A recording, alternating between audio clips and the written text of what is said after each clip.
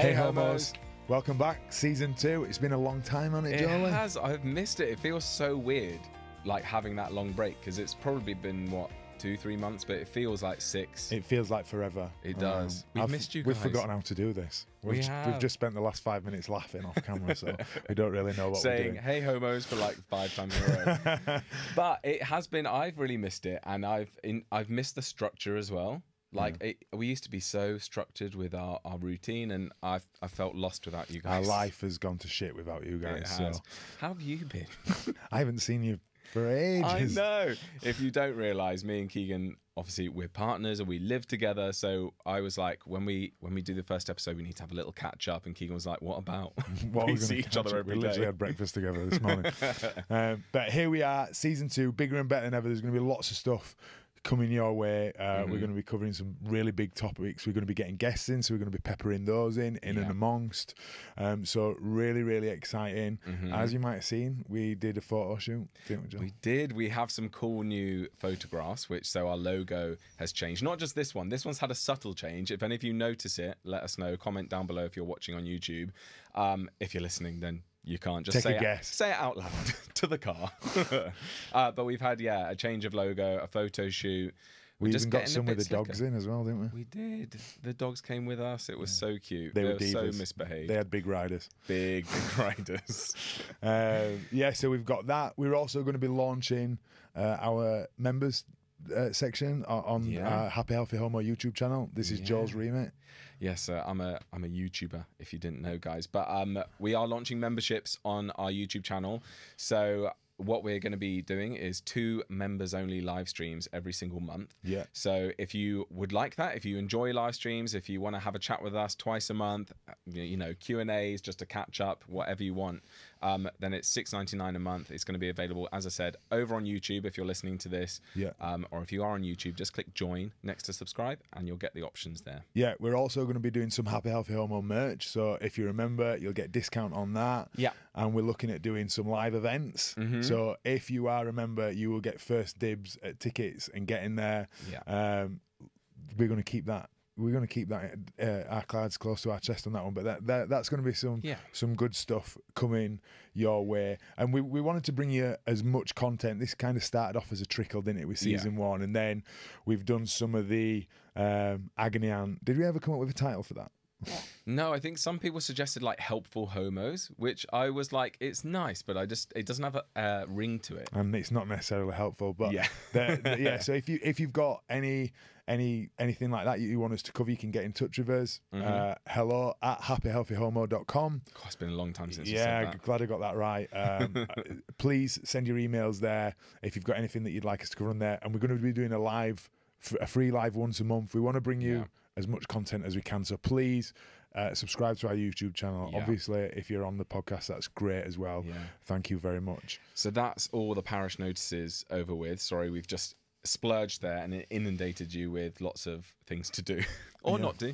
We're not the boss of you. You can do what you want. But today's episode, we thought we'd talk about film and TV and representation in, we did say the media, but it's not really the media. We're talking about film and television. Well, we're over-egging ourselves there. Actually, what we wanted to do was jump on the phenomena that is Barbie. Barbie and Red, White and Royal Blue on Amazon Prime. Yeah, there was some stuff that we watched and it got us chatting about representation on TV, in media, how it's evolved, parts of it that are problematic, have been problematic, are still problematic. Yeah. And we just thought we'd chat. But first of all, Joel, did you enjoy Barbie?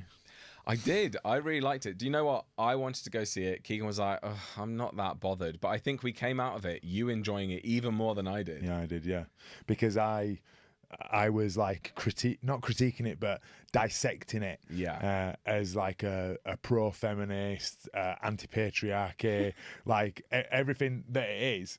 Whereas I just watched it and was like, oh, I like the colours. Ryan Gosling looks good. He does look good with blonde hair. The abs help. It was as good. well, And the abs help. And I ordered Joel ordered for me. I'm Knuff. Yeah, you know the tie-dye fluffy hoodie that says "I am Knuff." Keegan really wanted it. As soon as it came on screen, I leaned over to Joel and I went, "I need that." Yeah. So when that arrives, maybe you'll wear that on one of the episodes when that arrives. But it's still on pre-order. So. But we Barbie aside, if you've not seen it, go see it. It is worth it. It's a really good film. Well done. Alan. Because we were talking about Alan, right? So Michael Cera plays a character called Alan. I don't know if Alan really existed. Did the doll Alan exist? I don't think so. Okay, no. So he's a gay man, right? I think it's never like explicitly said, but it's basically hinted at that. If you haven't seen Barbie, this isn't a spoiler. Everyone in Barbie Land is called Barbie or Ken. All of them. Apart from Alan, who sort of hangs around with the Barbies more than the Kens. He's the one that's left out all the time. When all the Barbies sort of left Barbie Land, he wanted to leave. He wants to leave. Because he didn't fit in with the Kens. And so it was such a small role, and it hardly took up any of the film. But I think lots of gay people have identified with it because they go, oh, like, I know some people buck the trend. I think you're one of them. You don't have many female friends. But I think lots of gay guys do have lots of female friends, me being one of them. And I remember, like, waiting outside the toilets for all my female friends to, like, finish going to the bathroom together and putting makeup on or whatever, or feeling like I don't fit in with the other boys. And it was just like, that's a nice touch, I thought, of the film. And now lots of people are saying they want the Alan film. Yeah, well, watch this space. Yeah. But it kind of got us onto representation because obviously Joel can identify with that version of what a gay man is, to have loads of female friends and to hang around and to not necessarily feel like they fit in with the guys. And how we were talking about Heartstopper, which new season's out. We watched it and I was like, I do not get. Not that I don't get it. I get it. It doesn't resonate with us. Yeah, we're not Heartstopper. It's not fans. aimed at us though. No. I don't feel like it's aimed at 30-odd-year-old gay men. It's aimed at a very, very much younger audience, which is amazing, wonderful, brilliant. But it to the point is you can't represent everybody with one thing, which is what I think the media has been guilty of in the past.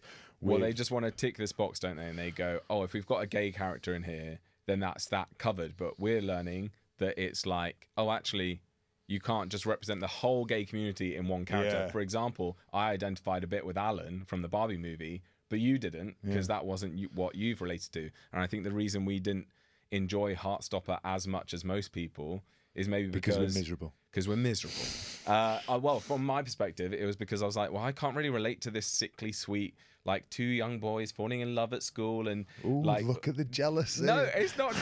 Well, maybe it is. Maybe I am bitter. There is an element of but that. No, but the point I'm trying to make is not that I'm jealous or bitter. It's that I can't relate to that story. Therefore, I didn't enjoy it that much. Whereas I could relate to a bit more of the relationship in Red, White and Royal Blue, even though I'm neither a prince nor a president's son. But I could relate to that story a bit more, and therefore I enjoyed it a bit more. But do you have to relate to everything that you watch on TV? Because I don't relate to being Captain America, but I still enjoy watching it. Well, you should. You look like Captain America to me. I'd be more Captain Yorkshire, thank you. But, hey up. Yeah, maybe you don't, but maybe I'm thinking too deeply about it. Yeah. But this is why we want to have this discussion. Yeah. And it's interesting how I said this morning, didn't I? Does it matter? Is it important to see gay faces in high places, as main characters or in, the main role, or positive representation in good spots, as opposed to negative, tragedy, HIV, dying, being beaten up, because that is historically what gay representation has been. And some of it is great, like It's a Sin on Channel 4. That's obviously a miserable show, all about the AIDS and but HIV also finding the epidemic, but it was really good. And it found the joy in it as well. Like, it wasn't just a misery fest. But I think there's a place for both, isn't there? Like, that historically happened, and it's important that we, like, consume, like, TV and film based around that. But we were discussing that Christmas film, Jingle All the Way. not Jingle All the Way. What was it called? That's Arnold Schwarzenegger. Single All the Way. That classic gay film. Although Single All the Way. I would recommend Jingle All the Way. That if you've was never your seen gay it. awakening. Anyway. No, that was a joke. But that film was really nice because it wasn't about tragedy. There was no coming out. There wasn't a pain in it. The pain was, do you love your best friend or not? Now, what do you think about this? This is something that I've thought of that I'm like, I don't know if I believe this or not. But as great as gay lead storytelling is, so for example, Red, White and Royal Blue, if you haven't seen it on Amazon, it's very good. It's like a Hallmark movie. It's a bit cheesy, but with a gay-centric love story at the center of it. And I'm like, that is great. But I almost think the casual mentions, like just a normal, like, let's not say normal, a straight story, but with gay characters, I think almost normalizes. You mean rather than going, this person is gay, oh my God, they're gay. Like it's just a throw, instead of like saying, it being a throwaway thing. This is because I'm sure there'll be people that will go, I'm not watching Red, White and Royal Blue. It's a gay film. I'm not interested. Yeah. As opposed to we were saying Shrinking on Apple TV. Yeah, very good. Mainly straight storylines. In fact, it's not anything to do with being gay, being straight. It's just about real human beings. Yeah, and then one of the straight characters happened to have a gay best friend. Yeah. And I was like, I think that sort of storytelling is amazing because, like you said, you were like, they didn't make a big thing of it. They weren't going, oh my gosh, a straight man has a gay man as a best friend. Yeah. What? It was just accepted and it was just normal. And it was, I think that does better for the community than this film is full of gay people. This film is full of straight people. Like, why can't you just mesh them together? Yeah, because that's the world, the world that we live in, where there's all sorts, right? There's all sorts of people of colours, creeds, races, religions, and what have you. And rather than it being on the nose and hammering the point that he's gay or she's gay or they're trans or they're black or they're, it's just, you know, what it is. It's like on Netflix where they have the LGBTQ plus section, which I'm not anti, and I think that's great because sometimes you, as a gay person, you do want to watch a gay story. But I'm like, but they don't have a straight section,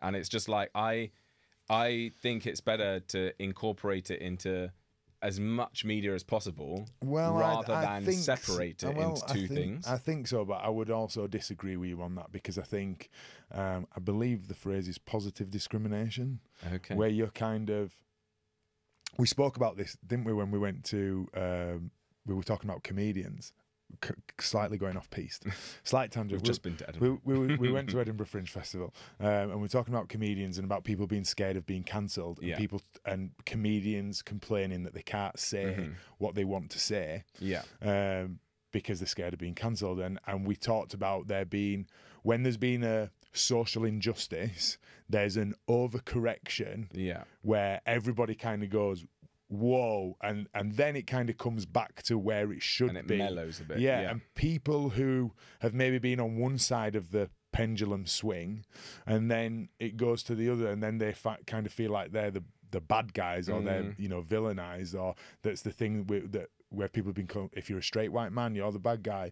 Well, no, you're not. But historically, given what's gone on with, you know, Me Too and all these other stuff that's gone on, the overcorrection, political correctness, or whatever you want to call it, just actually being considerate of how people want to be referred to, you know, it's gone the other, it's had that overcorrection, and I feel like it's kind of leveling back off now. And I think that's the case of what has happened with the media. There's been this misrepresentation or underrepresentation is probably right, where it's been prejudicial stereotyping, and it's now moved to more positive, affirming representation, and people go, well, we didn't actually give you any representation, so here's a full section. Like, I think that's what it is, and I think that's not a bad thing. No, and don't get me wrong, I'm not saying that there shouldn't be those gay-led films. Absolutely there should be, but I have loved Shrinking, where the main character's best friend was gay. I loved The Last of Us, where in one of the episodes there was a gay couple. That was a good but episode. It wasn't like a thing. It wasn't like this is the gay episode. It was like, we've just met two more characters, and they're gay, and they've been in a relationship. Like, I love it where it's just sneakily in there. Last of Us was not sneakily in there. It was a full episode dedicated to those two people. But a full episode in a series like that wasn't about that. Is my point. I think you're deliberately being obtuse with me because you know we're on the same side. I'm just offering it. I'm playing devil's avocado. Yeah, but I think gay-led storylines are amazing, and it's amazing that they're happening and they're getting such big budgets and like a big push behind them. But I also just like the sneaky little representation here and there. Yeah, and we need both, right? Because we're all the main characters in our own lives, right? So I know I am. So you are. I certainly am. So as gay men, we want to see that. We want to see some, you know, what is it? Call me by my name. Call me name. Call me by your name. By your name. Call me by your name. Not the Cheryl Cole song. Is that Call My When Name? You call my name. Not the Cheryl Cole song. The Timothy Chalamet and the guy who eats people. Yeah. Not allegedly. Arnie Hammer. Arnie Hammer. Call Me By Your Name. Red, White and Royal Blue, gay-led stuff. And then stuff with it, you know, where it's a side quest. That's got my gaming head on, where it's a side storyline or whatever. We need a bit of everything, and I think that's the thing. Is that we've gone from a place where there was no representation, underrepresentation, where people were just desperate to be represented by, just want to see a gay face on screen, and then people see it and they go, well, that's not my life, that doesn't represent me. And then I think it's taken a long time for people who make TV and film to catch up and go, well, there is actually nuance to gay people. It's not just and that's what's fed into this thing that a lot of gay men have is, am I doing gay right? Because there's this image that's perpetuated, whether it's on TV, whether it's in the media, whether it's on social media, and people go, oh, I'm not like that, I don't. And now we're seeing that expanding with Heartstopper, with maybe not Red, White and Royal Blue, that's probably not a good example, but what are your views on straight actors playing gay roles? I mean, because both the actors in Red, White and Royal Blue, we did the classic gay thing. You get your phone out, you go on the personal life section of their Wikipedia page. Both of them are straight, apparently. Yeah, I mean, so spaghetti until you boil it. I don't really know. It's acting. It's, you know, is Ian McKellen really a wizard? Do we need to employ wizards to be Gandalf? And I just kind of think, if it's something where, if someone has a disability, give the job to someone with a disability. You know, or if it's someone who's gone through a particular process, I don't know what that might be, divorce or something more extreme. Like, I honestly don't know. The whole point of being an actor is to pretend. It's like that extra scene where he's talking about, I am an actor and I get the lines and I pretend to be the person who's saying the lines. That's what acting is. So I don't know, because then it's like, because it's got to work both ways. You know, you would want gay people to be able to play straight people. What was the one that we watched? Platonic. He's gay and he played a straight man. Married to Rose Byrne. I can't remember his name. So should he not? I can't remember his name either. Looks good though. I follow him on social media, but his name is like 10 minutes longer or something. Literally, it's called 10 minutes something. I'm like, just have your Instagram thing as your name. Okay. So there's a series called Platonic. There's a series called Platonic. And that as an actor, he's also in Single All the way, who plays a gay man in that. He plays a gay man in that, and he is gay, but he plays a straight man in that. So should he not get that gig? I feel like, I think it's acting, and I agree. I think that you know, it doesn't really matter, but I do think it's a nice touch when, for example, It's a Sin that we spoke about, which was a story about the gay HIV epidemics starting in New York and then coming to London. I'm pretty certain that it was like most of the cast, if not all the cast, identified as queer in some way, and they refused to cast anyone who was straight. And I thought that was a nice touch for a story that was so close to the gay community. However, I'm not offended when a straight man plays a gay man, but I did enjoy the fact that everyone in It's a Sin was queer. Well, Russell T Davies is a genius, and he wrote that, and I think he produced it and was on board with it. And he also did Queer as Folk, the UK version. My friend's livid about that. He's an actor and he wasn't out at the time, and his agent was like, look, I know we haven't had this conversation, I know it's quite personal, but there's something I really want to submit you for because you'd be perfect for it, but you have to be gay or queer in some way, so I'm just asking. And he was like, no, I'm not. This is for It's a Sin. For It's a Sin. And he then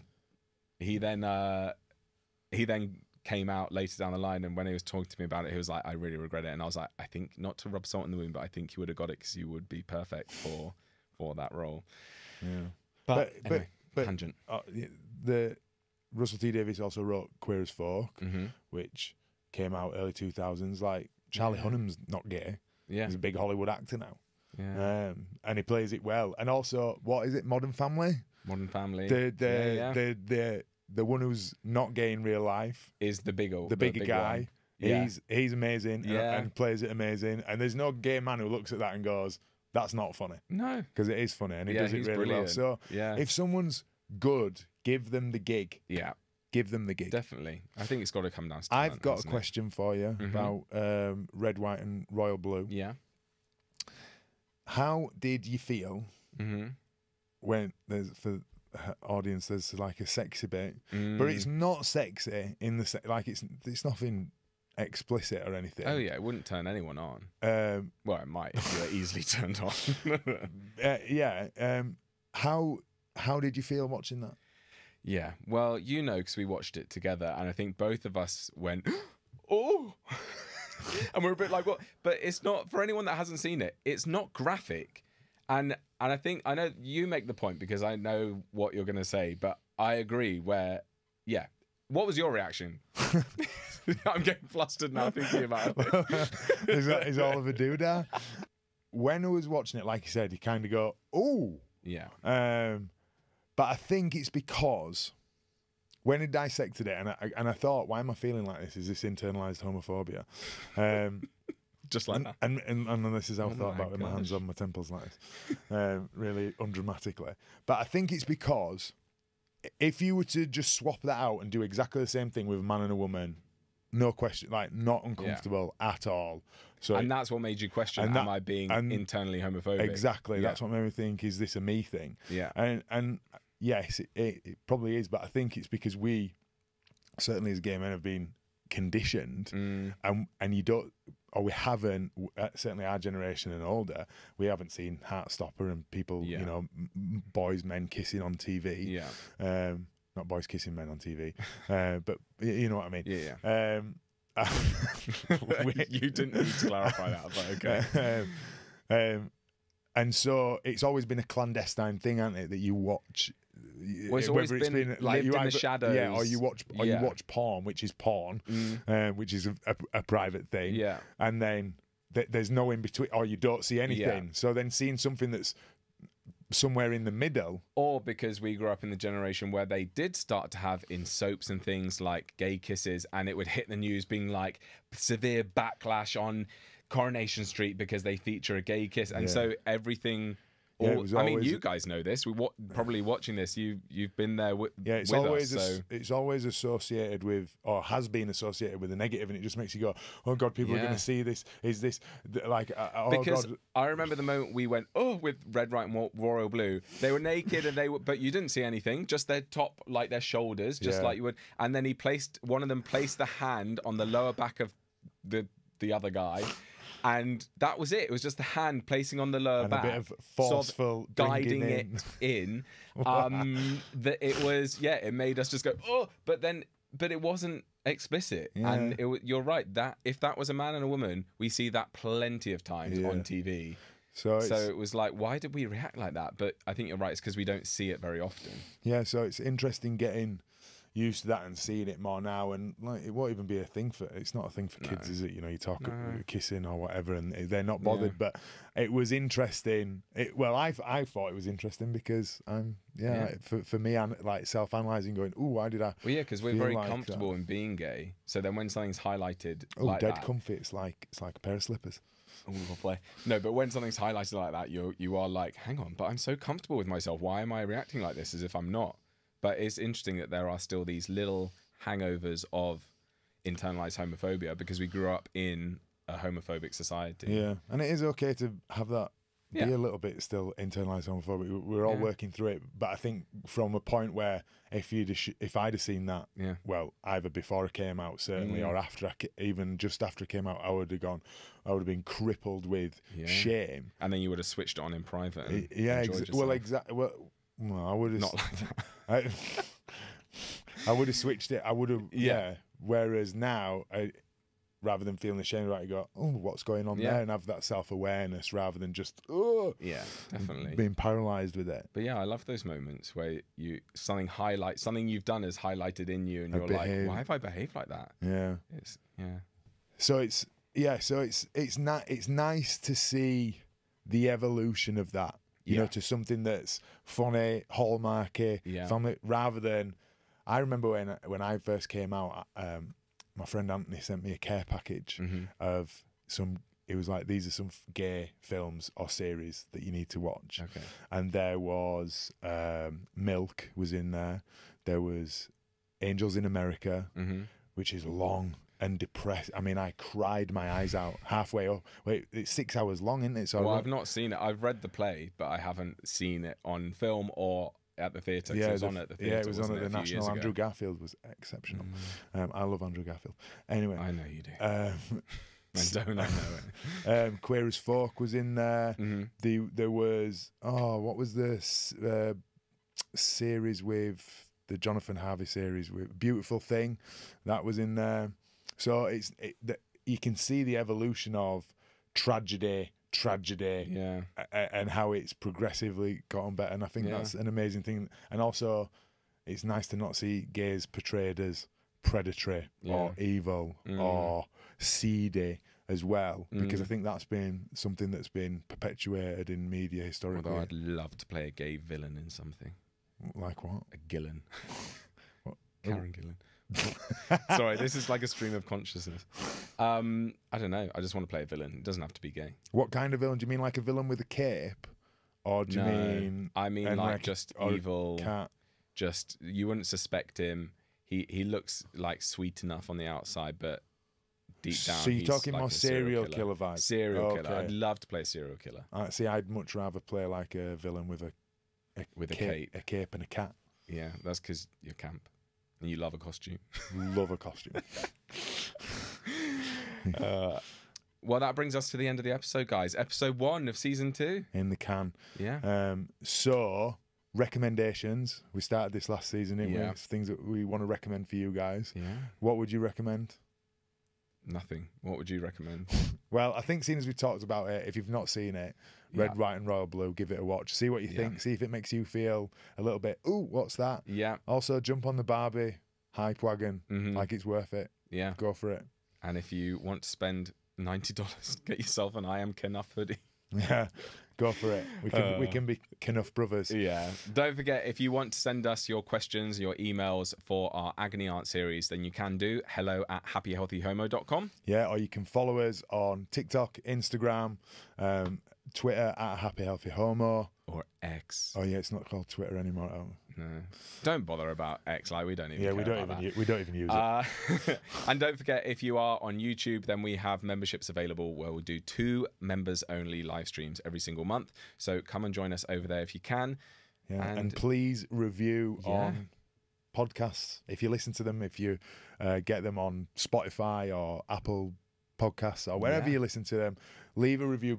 That means that it moves it up the charts and more people get to see it, and we can bring more people into the Happy Healthy Homo tribe, which is what we want. Yeah, that would be great. Sharing's caring, right? It is. Yeah, so we will see you next week, and don't forget to join our YouTube channel for this week's episode, the Agony Aunt Helpful Homos episode. Which is going to be once a week from now on. Yeah, so there you go. See you soon, guys. Thanks, guys. Bye.